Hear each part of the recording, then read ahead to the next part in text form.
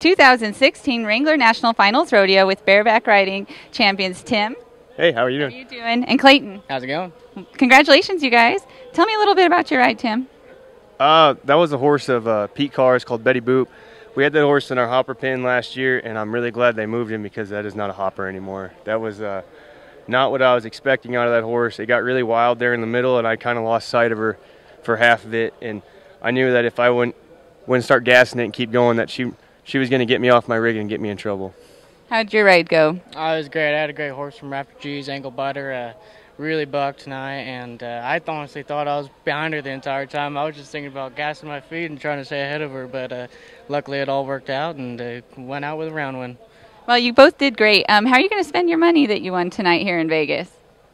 Oh, my wife gets to control that. You know, what's mine is hers, and what's hers is hers. You're a smart man. You going to go out and have some fun too? No.